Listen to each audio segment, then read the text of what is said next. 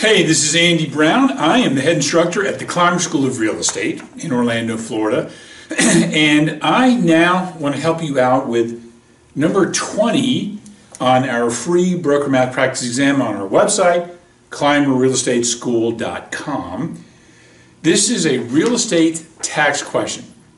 Let me read it to you first, and I'm going to tell you why I'm doing it. It says a broker's home is assessed at $275,000. The county tax rate is 8.7 mils. City tax rate is 7.9 mils. School board tax rate is 6.5 mils. The broker, a non-veteran and recently widowed, has not remarried and is rated 10% disabled by his doctor. What are the total annual real estate taxes?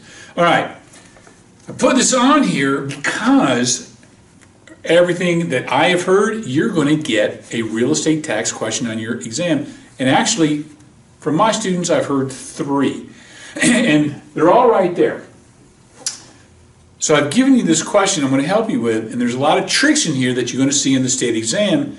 I'm going to lay them out for you so you know what the tricks are. I don't want my students falling for the tricks on the state exam.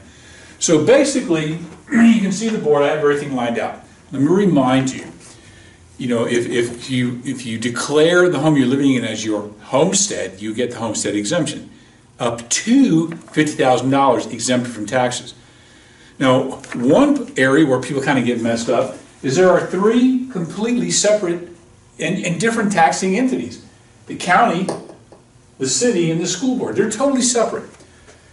If your home is assessed at over $75,000, you get the full maximum exemption. The maximum for county is $50,000. The maximum homestead exemption for city is $50,000. However, the maximum homestead exemption for your school board taxes is only $25,000. Additionally, under certain circumstances, you can get a little bit extra exemption. If you are a widow or widower, not remarried, which isn't a problem, you get another $500, and it's on each one. Next, if you are a non-veteran and you're 100% disabled, you get another $500. If you are a veteran and you're rated 10% disabled by your doctor from a service-related injury, you get another $5,000. What they like to do in the state exam is mix the information. And they're going to ask you a non-veteran rated 10% disabled. You don't get anything extra. Your mind's going to play tricks on you, but you don't get anything extra. All right, next, let's take a look at this. And again, this is where people kind of mess up. However, the assessed value, which comes from the county property appraiser, minus your exemption equals your taxable value. Each one of the entities, county, city, and school board, they've all got their own budget, they've all got their own tax rate. So you take the taxable value and multiply it by that entity's tax rate. So let me show you what I did here. County sets to $275,000. You get $50,000 max plus the extra $500 for being a widow, not remarried. Taxable value is $224,500 multiplied by the tax rate of 8.7 mils, which is 0.0087.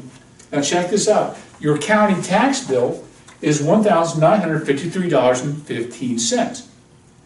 Do that again for city, right? Different tax rate. The city tax bill is $1,773.55. That's the bill.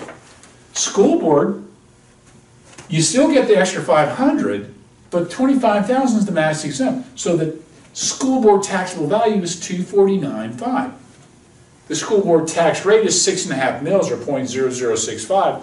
So the school board tax bill is $1,621.75. Now, the answer to the problem on the practice exam would be adding all 3 of these together. B. Baker, $5,348.45.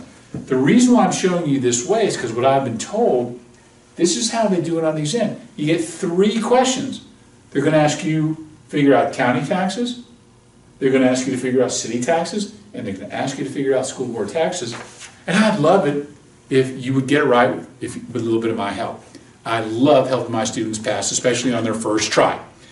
That's how you do 20 and possibly the 3 state exam questions you'll get at Pearson VUE. Stay in touch with me. Let me know how you do. Let me know if you need any help. You can email me, call me at 407-822-3926. You know, why don't you come to see me? In fact, after you pass the exam, you're going to need your broker post licensing.